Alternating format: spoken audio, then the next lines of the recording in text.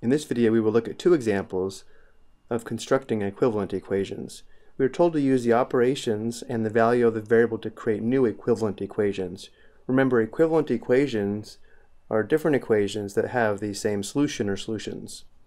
We're also told to simplify fractions when appropriate.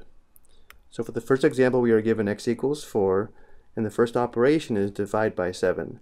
So beginning with x equals 4, to create the first equivalent equation, we divide both sides of the equation by 7.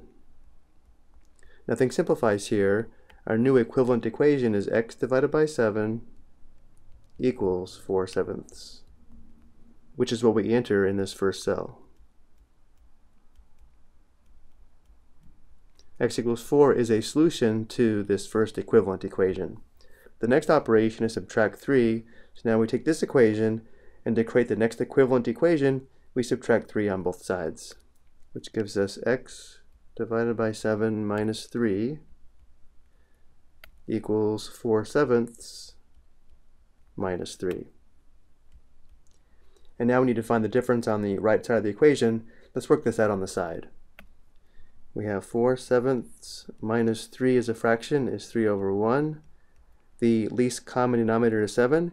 We need to multiply the numerator and denominator of 3/1 by 7 to create an equivalent fraction with the denominator of 7. This gives us 4/7 minus 21/7. The denominator remains 7, and the numerator is 4 minus 21, which is negative 17, which means the second equivalent equation is x divided by 7 minus 3 equals negative 17/7.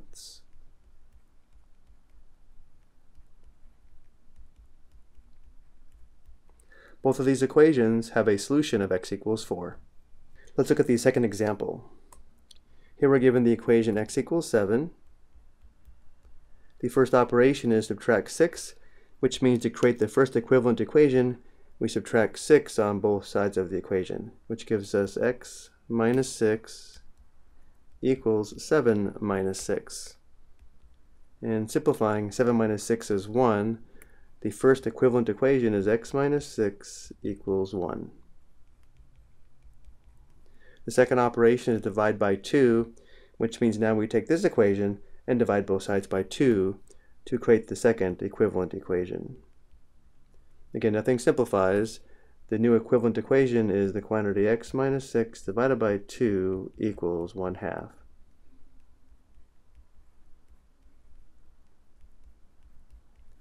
Both of these equations have a solution of x equals 7. I hope you found this helpful.